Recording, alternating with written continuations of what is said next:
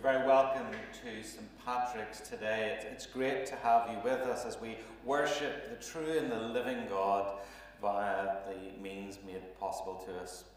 On that topic, we are still looking to add to our AV team, and we'd love to have you join that team. Alan's been doing a great job over the last while, but really it would be great to get him a team and support around him as we take this ministry further, reaching out and leading people in worship, even if they cannot be with us physically. Also, I've been asked about giving, and if you still wish to give to our parish, we can receive cheques. We can also, probably the easiest way of doing it actually is by standing order. And if that's something that you'd consider, please contact myself or Desi, and we'll get you the bank details so that you can support the ministry and mission of this parish through that means. Just a few announcements. Next week's going to be a little bit different as we begin our countdown towards Good Friday and Easter Sunday. As we enter in this Holy Week, we're going to be continuing our themes of death defeated and creation restored, flipping to our second aspect of that. The last year has just shown us how this world is not the way it's meant to be. It's shown us how this world just is defective, how death has still seeped in. But this week we're going to look how God has restored creation and will restore creation. So join us in our series of talks, Creation Restored, and that'll be happening on Monday, Tuesday, Wednesday, Thursday, and then on Easter Saturday as well. So please do join us for that. It's going to be slightly different this week because we're going to do that on Zoom. It's the same Zoom ID we've used for almost all of our events, but you can get that on our website and on our Facebook page. So please log in to our Holy Week services as we look at that theme, Creation Restored, via the means of Zoom. That allows us to continue to meet together and encouraging one another. On that topic of meeting together, we are hoping to regather, to open our buildings again next Sunday for Easter Sunday, as we celebrate the resurrection of Jesus Christ. That service will be a service of Holy Communion and will be done in as safe a way as possible, following a similar pattern as we did on Christmas Eve, using those cups that are sanitary. So please do join us for that. There'll be an overflow section as well. So please come along as we celebrate the resurrection of Jesus Christ. That service will also be live streamed for those who may not feel safe coming out at the minute. But please do join us either in person, we'd love to see you, or online. So please do stay with us. I'm going to hand you over to Julie, who's going to lead our service today after a brief moment of silence.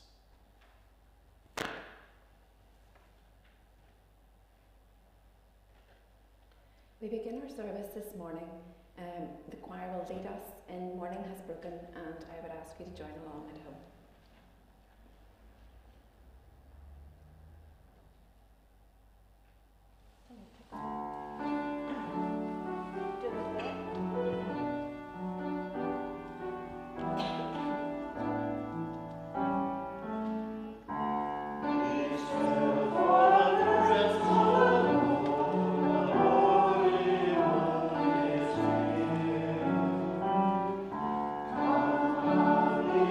Oh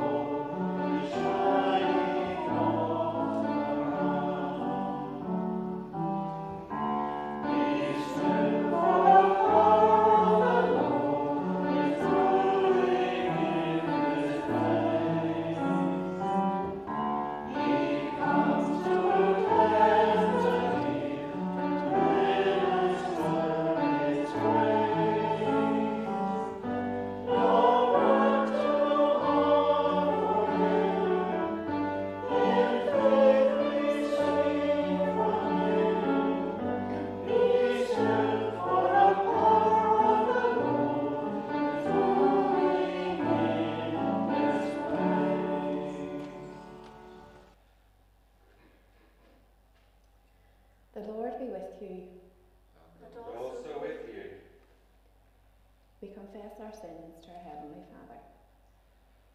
Heavenly Father, we have sinned against you and against our neighbour, in thought and word and deed, through negligence, through weakness, through our own deliberate fault, by what we have done and by what we have failed to do.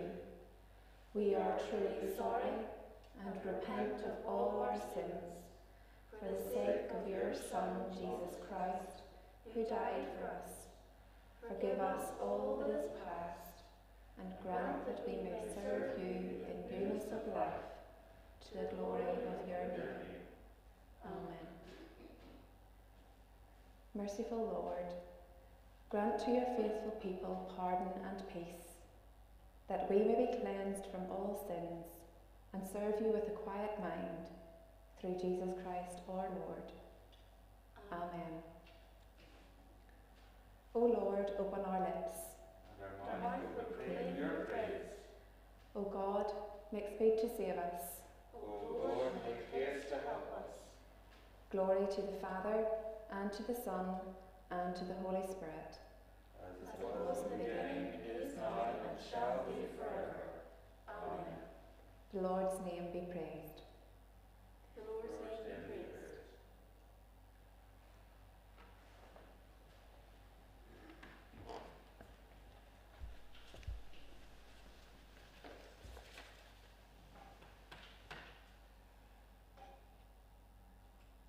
A reading from the book of the prophet Zechariah, chapter 9, beginning at the 9th verse. Rejoice greatly, daughter Zion. Shout, daughter Jerusalem. See, your king comes to you, righteous and victorious, lowly and riding on a donkey, on a colt, the foal of a donkey. I will take away the chariots from Ephraim and the war horses from Jerusalem, and the battle bow will be broken. He will proclaim peace to the nations. His rule will extend from sea to sea and from river to the ends of the earth. As for you, because of the blood of my covenant with you, I will free your prisoners from the waterless pit. Return to your fortress, you prisoners of hope. Even now I announce that I will restore twice as much to you. This is the word of the Lord. Thanks be to God.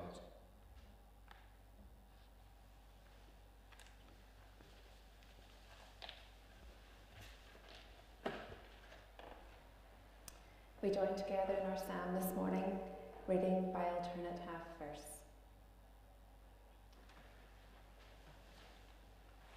O give thanks to the Lord, for he is good. His mercy endures forever. Let Israel now proclaim, His mercy endures forever. Open to me the gates of righteousness, That I may enter and give thanks to the Lord. This is the gate of the Lord. The righteous shall enter through it. I will give thanks to you, for you have answered me. And have become my salvation. Stone which the builders rejected Has become the chief cornerstone. This is the Lord's doing. And it is marvelous in your eyes. This is the day that the Lord has made. We will rejoice and be glad in it. Come, O Lord, and save us, we pray. Come, Lord, send us now prosperity. Blessed is the one who comes in the name of the Lord. We bless you from the house of the Lord. The Lord is God. He has given us light.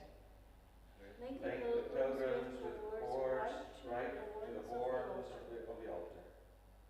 You are my God, and I will thank you. You are my God, and I will exalt you. O give thanks to the Lord, for he is good. His mercy endures forever. Glory be to the Father, and to the Son, and to the Holy Spirit. As it was in the beginning, is now, and shall be forever. Amen.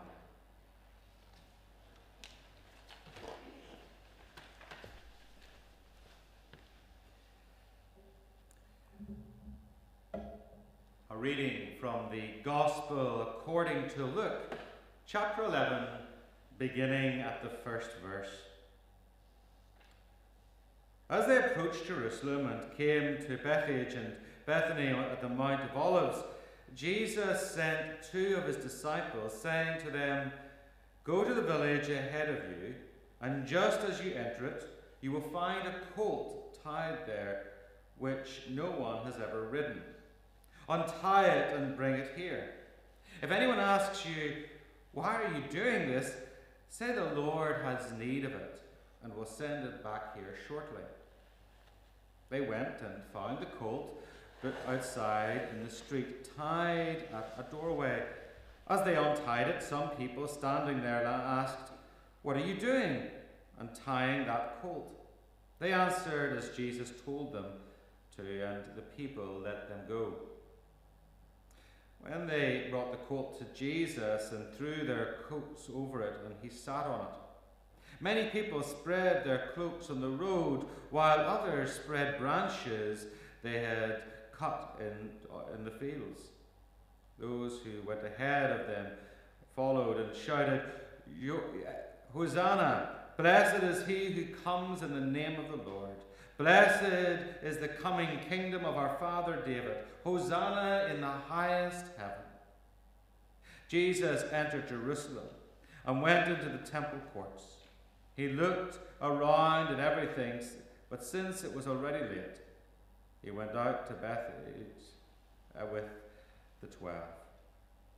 This is the word of the Lord. Thanks be to God.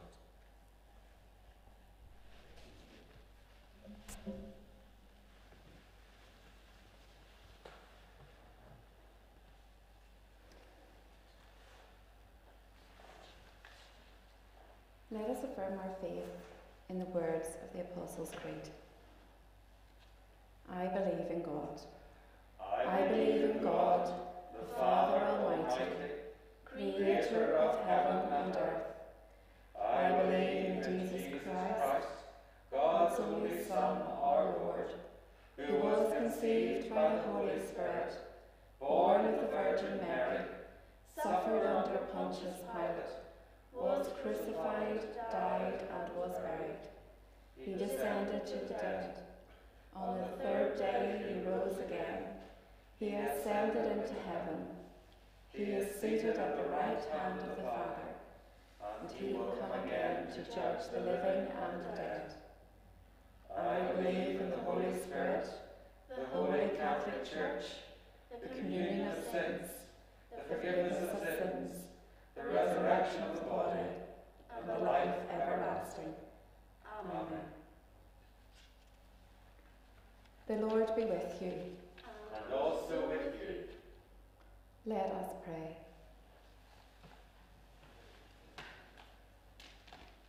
Lord, have mercy.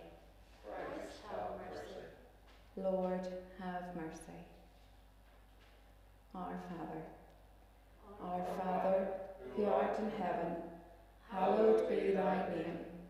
Thy kingdom come, thy will be done on earth as it is in heaven. Give us this day our daily bread, and forgive us our trespasses, as we forgive those who trespass against us. And lead us not into temptation, but deliver us from evil. For thine is the kingdom, the power, and the glory, forever and ever. Amen. Show us your mercy, O Lord. And grant us your salvation. O Lord, save the Queen. And grant her government wisdom. Let your ministers be clothed with righteousness. And let your servants shout for joy. O Lord, save your people. And bless those whom you have chosen. Give peace in our time, O Lord. And let your glory be over all the earth. O God, Make clean our hearts within us. And renew us by your Holy Spirit. And our collects for today. Almighty and everlasting God, who in your tender love towards the human race sent your Son, our Saviour Jesus Christ, to take upon him our flesh and to suffer death upon the cross. Grant that we may follow the example of his patience and humility, and also be made partakers of his resurrection through Jesus Christ our Lord. Amen. Almighty and everlasting God, who hate nothing that you have made, and forgive the sins of all those who are penitent, create and make in us new and contrite hearts, that we, worthily lamenting our sins and acknowledging our wretchedness, may receive from you, the God of all mercy, perfect remission and forgiveness, through Jesus Christ our Lord. Amen. Go before us, Lord, in all our doings, with your most gracious favour, and further us with your continual help, that in all our works begun, continued, and ended in you, we may glorify your holy name, and finally, by your mercy, attain everlasting life, through Jesus Christ our Lord. Amen. Heavenly Father, in whom we live and move and have our being, we humbly pray that your Holy Spirit may so guide and govern us, that in all the cares and occupations of our daily life, we may never forget your presence, but may remember that we are always walking in your sight.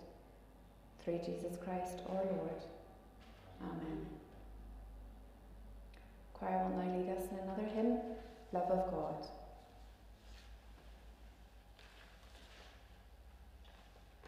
Oh,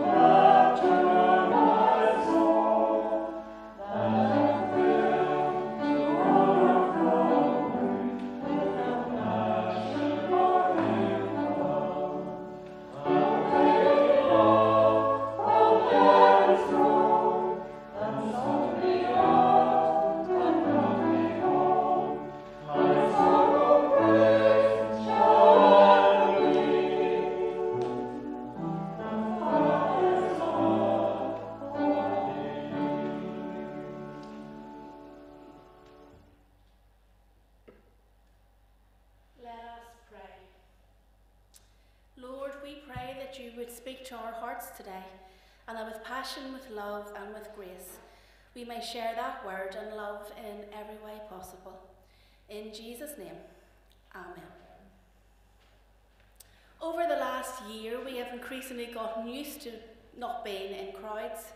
Social distance is our norm. And if a stranger stands too close to us in a shop or whilst we're out for a walk, we become jumpy and we feel that we need to distance ourselves. So in this pandemic world, these images in our text this morning might just seem a little strange. To read just a few verses back in Mark chapter 10, verse 46, that a great multitude was following Jesus may make us feel nervous and uneasy. We're led to believe that Jesus had an entourage. I've only ever been charged with having an entourage once, and that was when I was taking my nephew to school on his first day in primary, and the headmaster joked that Graham had an entourage with him. So his mum, dad, me and another family friend had all accompanied him to the school gates, and we waited nervously for the next 3 hours to hear how he had gotten on. In that sense, it was a significant moment in our family. And we read this morning the story of Jesus' entry into Jerusalem, leading to his crucifixion, and it is both significant and it is familiar. Many of us can all recall acting out the triumphant scene in Sunday school every Palm Sunday. It's a story that is important. It gets told in all 4 Gospels, and if a story gets told 4 times, then we probably should sit up and pay attention to it. It's so special that it has a day dedicated to it on our church calendar. It's a story that is situated at an important time in our church year as well, as it marks the beginning of Holy Week. Jesus enters Jerusalem as we as a Christian community enter Holy Week. It's a week of prayer, of faithfulness, of betrayal and crucifixion. It's a week that, just like life, isn't easy. It's messy, it's sad, and it's complicated.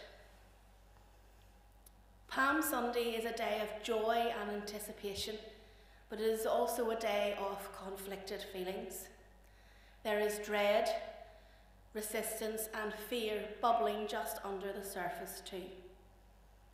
Mark's Gospel signals to us that the journey we make to the cross this week is important. 1/3 of Mark's Gospel is set during the last days of Jesus' life. And so this account of Jesus' triumphant entry into Jerusalem is a major turning point in the Gospel of Mark. We are to sit up and we are to take notice. Before we look at the story, we need to set the scene. Jesus is at the end of a journey that has begun 9 months before, when he had zigzagged through Galilee, then Samaria, then Perea, and finally to Judea. This long trek has brought Jesus to the point of destiny and is culmination of the whole of his ministry. He has ministered to 35 localities and has timed his journey so that he would end up in Jerusalem for Passover.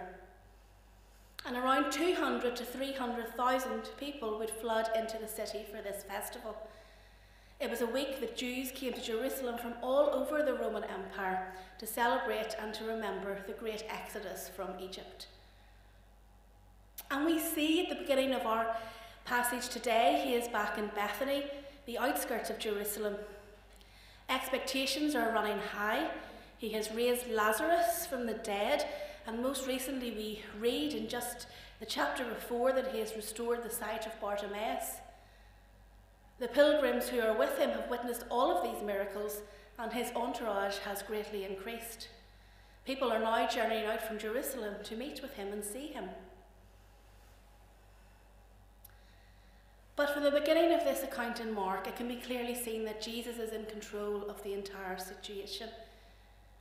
Jesus is both the focal point and the instigator. And the first 6 verses are devoted to the preparation for entry into Jerusalem. Jesus has both foreknowledge and sovereignty over the course of events. And so we see at the beginning of our text this morning, Jesus sending 2 of his disciples to obtain an unridden colt. We begin to understand that not only has Jesus planned his time of arrival into Jerusalem, but he has planned his mode of transport too. We know Jesus usually travelled on foot, but he is now going to enter the city on a donkey.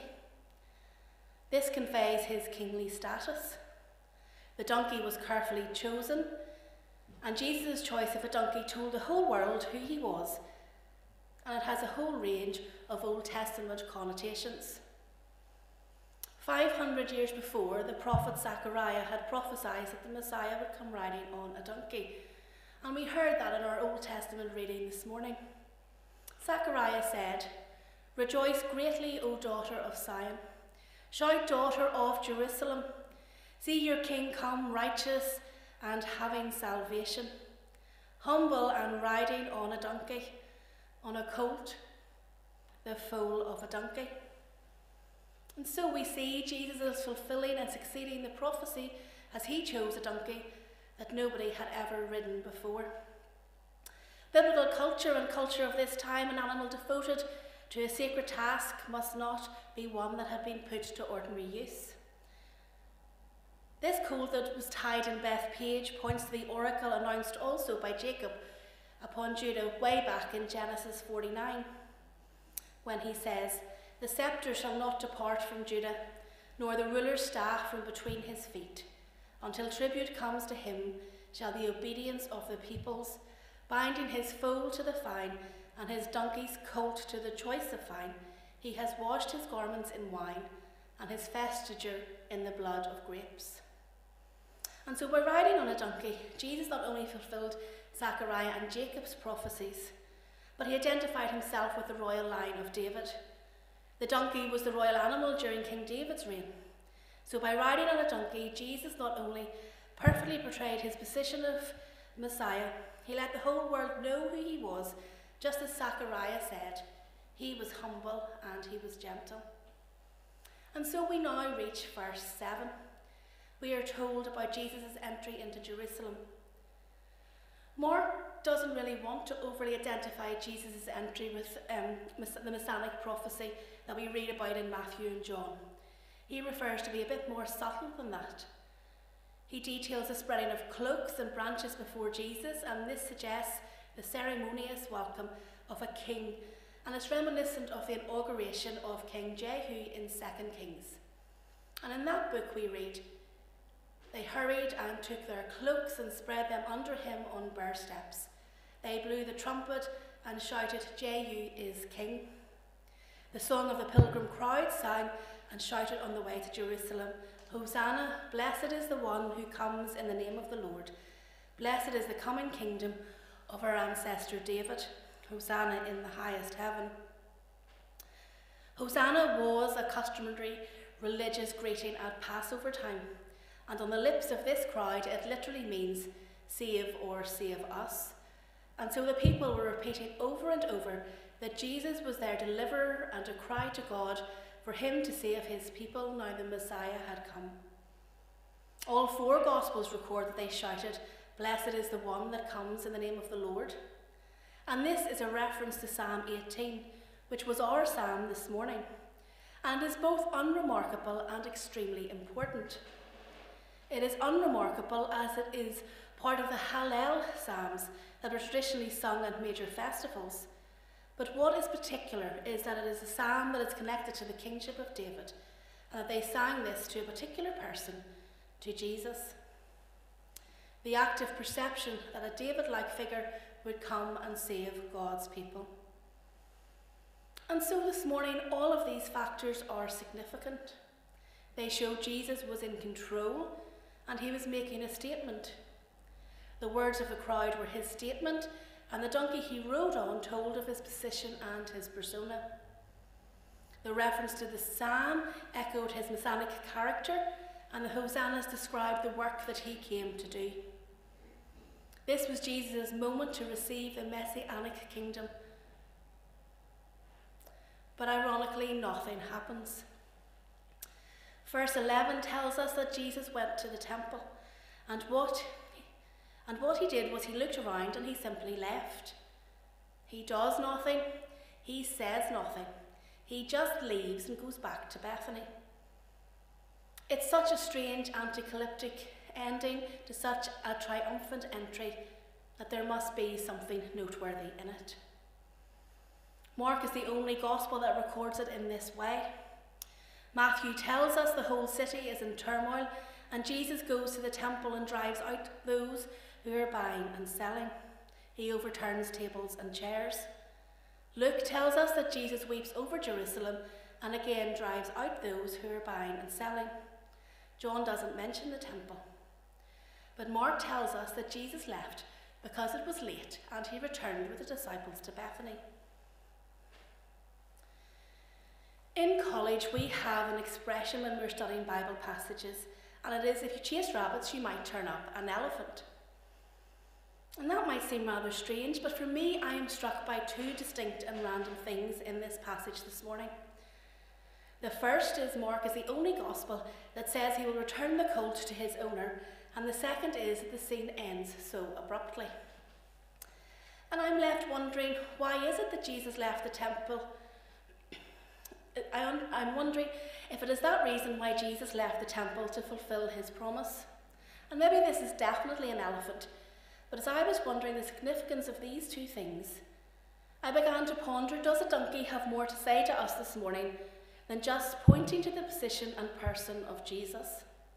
Is it designed to make us reflect on our lives? Is the returning of the colt a metaphor for us to contemplate as we move into Holy Week and maybe beyond? Is Mark offering us an opportunity to take a good look around at everything? An opportunity to look at our lives? The question maybe we need to ask ourselves, what do we need to return to this week? Is there something that you need to release or let go of? We all have things that we carry around with us, things that are no longer good for us, things that no longer take us anywhere or give us life. Baggage that continues to weigh us down and has a huge effect on our lives. It could be a grudge, resentment, anger, fear, disappointment, or regret. It could be that you need to be in control. You always have to be right, or you look to others for approval. Or maybe you are a perfectionist. We all have stuff in our lives that we want to shake off. There are moments in each of our lives, hinge moments, life-changing moments, when we need to take a step back and survey the scenery of our lives. And isn't that what Jesus did at the end of our passage this morning? The temple is at the very heart of Jewish life, and Jesus was looking at the heart of people. Isn't that maybe what our Lenten journey should be about? To look at our hearts? So maybe this Holy Week is a week to slow down, to regroup, to take this opportunity and to think about the guilt and sin we carry, to think about the things that chain us to the past, things that we regret, things that we're scared of, and things that maybe overwhelm us. It's not so much maybe at looking around at all the stuff that is on the outside, but looking around at what is within us. So maybe as we journey through Holy Week, it's a time to release it all to God, in trust that He can do something with the stuff that we aren't able to do. For us all, this Holy Week should be about returning, releasing, and letting go. It is an opportunity to reclaim those parts of ourselves that are lost, forgotten, ignored, or denied. What do we need to return to? Is it joy, beauty, hope, truth, and honesty? Coming back to ourselves would be like a new life. The pandemic has given us a time and space to look at all we have, to look at what is missing, what we need and what we feel, and to assess who we truly are and who we want to be. We all value all the little things so much more this Easter. Human touch, the ability to catch up with friends and family, being able to come to church and receive communion, or maybe just to go for a walk by the sea. Therefore, as we enter Holy Week, I urge you to take the image of this returning colt or donkey with you wherever you go. Bring it to whatever you do. Hold it with you as we read and pray the Holy Week scriptures and liturgies. Make its presence known as you engage with people at home, in work, on Zoom, or even when we're shopping. Jesus studied everything in that temple on Palm Sunday, and so this week we must leave nothing behind. All that we bring into this week can be restored, it can be renewed, it can be recreated, and it can be resurrected. Returning the colt is how this Holy Week begins for us, and as we journey together through Holy Week, returning to God and ourselves is how hopefully this week will end. The triumphant entry is not just about a donkey ride, the psalms, the hosannas, the crowds, although they're all significant and important as they point to the character, the person and the purpose of Jesus. But for us, the triumph and challenge is looking around and leaving nothing behind. Palm Sunday is the start of a journey to the cross, no matter how uncomfortable, so that we see how God transforms the cross from an instrument of death to a symbol of new and eternal life. And my hope and prayer for us all this week is we will all join on the journey of Holy Week, that we will all look around and leave nothing behind. Let us pray. Loving God, as we step into Holy Week, we remember the triumphant entry into Jerusalem. We sing your praises and acknowledge that you are the true King, a leader greater than all the others. We thank you that in your great mercy you became like us, taking on human form and living among us. And as we celebrate and shout Hosanna today, may we keep in mind all that is ahead of us this week. We pray that you will keep us faithful in word and deed, and that we will search our hearts and be open to change and renewal. But we ask that during this time of reflection, that you help us to hold fast, and that you will mould and shape us into the people that you want us to be. Amen.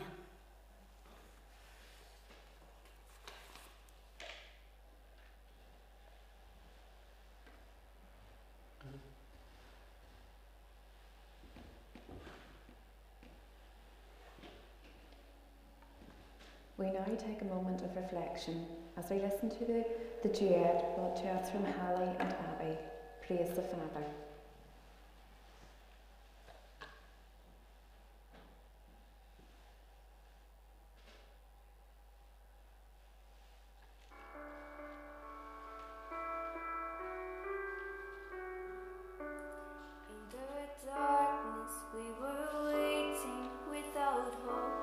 Without light, till from heaven you came running. There was mercy in your eyes to fulfill the law and prophet. To a virgin came the word from a throne of endless glory to a girl in the dirt.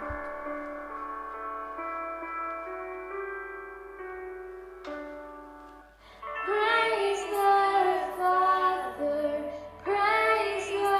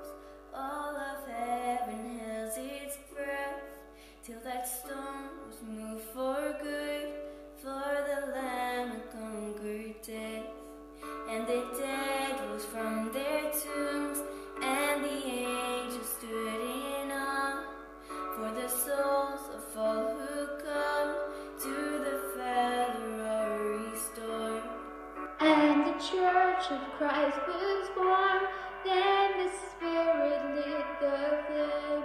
Now this gospel truth of old shall not kneel, shall not faint. By his blood and in his name, in his freedom I am free. For the love of Jesus Christ, who has resurrected me.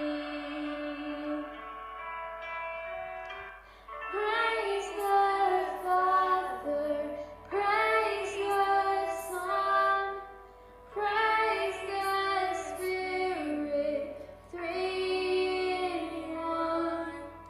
God of glory, majesty,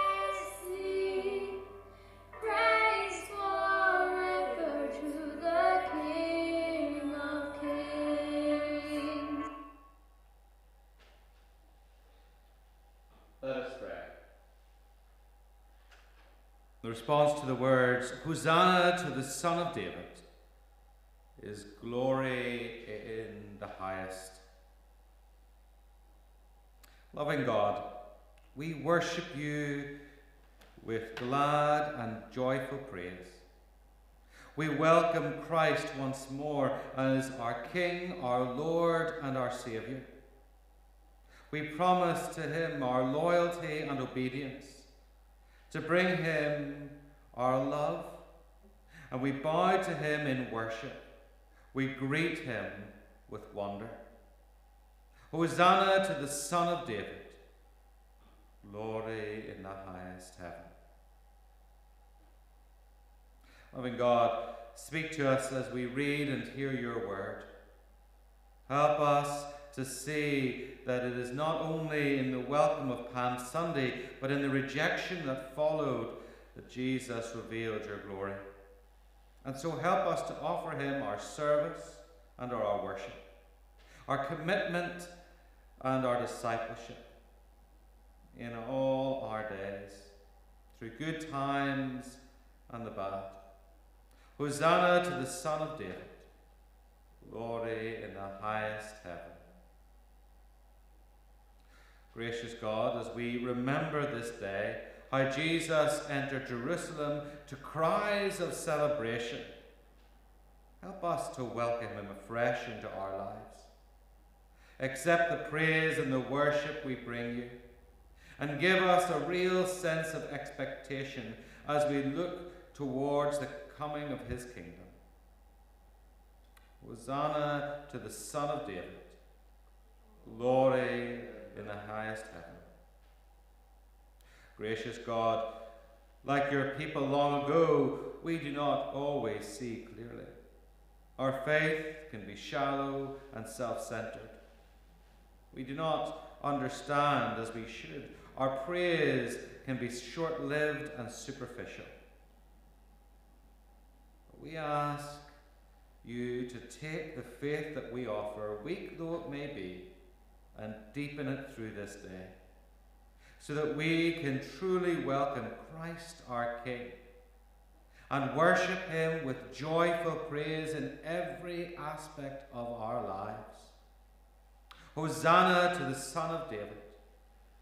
Glory in the highest heaven. Loving God, Jesus Christ entered Jerusalem in quiet humility, taking the form of a servant, even to the point of death on a cross, emptying himself so that we might be filled. We ask you to bring your love, your hope, and your power into our troubled world, with all its needs and its tensions, its problems and its evils. We ask you to pour out your power in the context of the current COVID pandemic. We ask you that you would pour out your wisdom on our leaders as they address the struggles and decisions that lay before them. We ask that you would fill them with your love as we reach out and support one another in this strange and difficult time. We pray for those for whom this pandemic has brought a tremendous strain on their mental health. Remind them that you are with them and that your church stands with them. And may they know your love. We pray for those who are ill at this time, both in our community and beyond it. And we pray particularly for Frida, for Jim, for Rosie, for Andrew, for Doris, for John, for Jean, for Katie, for Sonia, for Anne,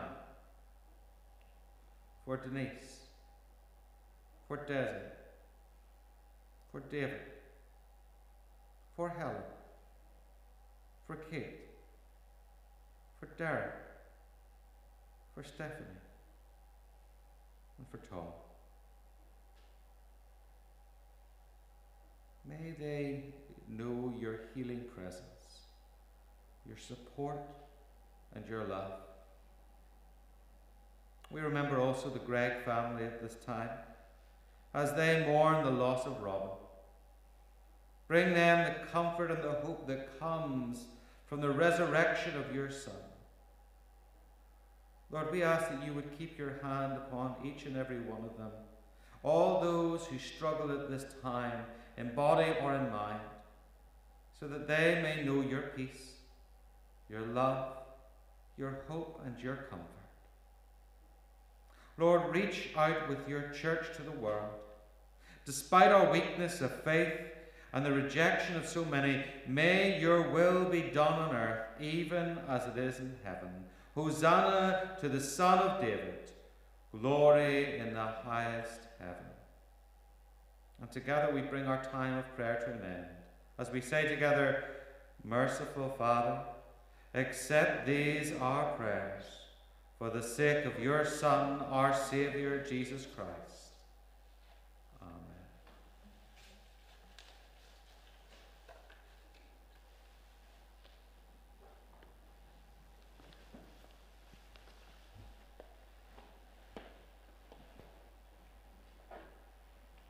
The choir will now lead us in our final hymn, Praise to the Lord.